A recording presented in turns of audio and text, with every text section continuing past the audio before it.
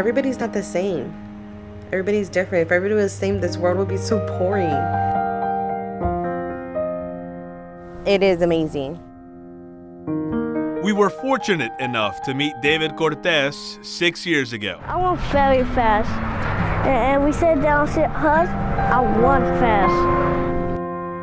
When he introduced himself as only he can, showing us that though he was born without arms, it wasn't gonna stop him from playing the game he loves.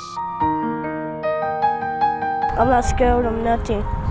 The next year, David took us through his seamless transition to tackle football. Again, the term limitation non-existent for the kid who could recover fumbles. There you go, David! Let's say that when you're 12 years old, let's say that when you're 12 or 13, well, you're going to be wanting playing football then? Yeah.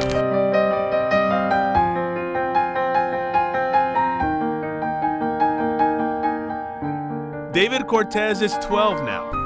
David, it's great to see you, man. Good to see you as well. How you been? Good. And as the voice has grown deeper and the body matured, the ways in which David uses his feet have developed as well. Take a bath, do my homework, do school stuff, I play my games, I cook my macaroni and my popcorn. You cook macaroni? But like a tiny bowl, one of those tiny bowls. But so much more has changed regarding the little boy we met, like how at least one person reacted to his playing football. While covering one of David's games this season, we encountered it from the DJ, working the scheduled games that afternoon. As soon as David got on the field, he said, "Watch out, there's a kid with no arms. He's going to get smashed." All my parents were furious. I was furious, but my focus was on David. When he said that did knock me off balance a little.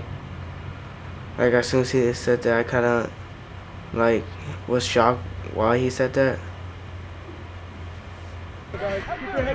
As soon as he said that, they hit David really hard. Oh my God, it's my baby. I felt like David was a target.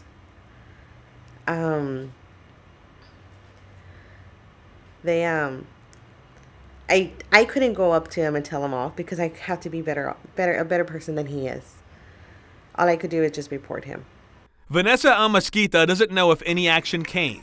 In the end, it doesn't matter nearly as much as her son's well-being. While those comments marked the first time either she or David had encountered a negative response on the field, it's far from the only time they've been treated differently. You're good, don't worry about it. If you're staring at my son, I don't like that. It really gets under my skin. I would appreciate if people come up to me and ask questions so I could educate you about my son.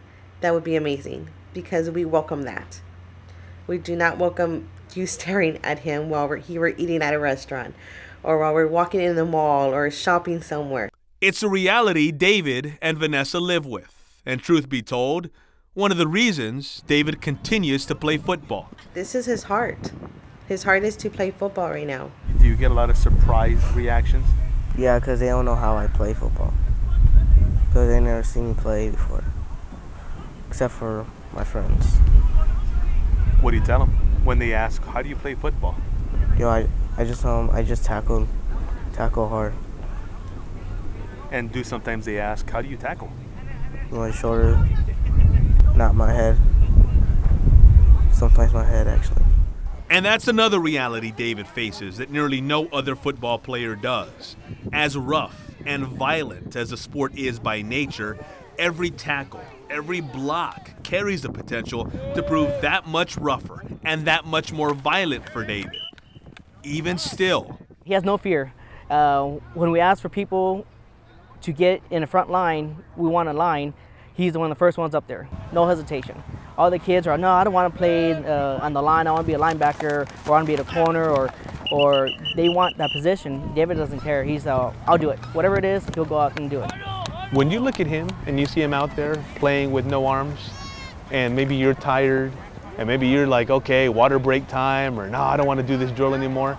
and you look at him, does part of you go, you know what, if he can be out here, then I can get through this drill, or I can go a little bit longer? All the time, because I do get tired, but I see him over there doing everything he can, so I know that I got to give as much as he does. Knowing that he likes to play football and like showing anybody can play football even though you have no arms. Other people you meet are amazed by you. Do you ever think to yourself, yeah, what I'm doing is pretty amazing? Sometimes I don't think it's amazing because I bet other people like me can do it. Like on a YouTube video, I saw a man like me.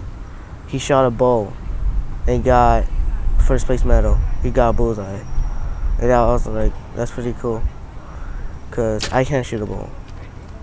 No matter how hard I try, I can't. Sounds like David's met his match, but among his friends, his family, those who know him well, there is no one else like David Cortez, a 12-year-old boy who refuses to be limited physically, and in the process, expands our perspectives.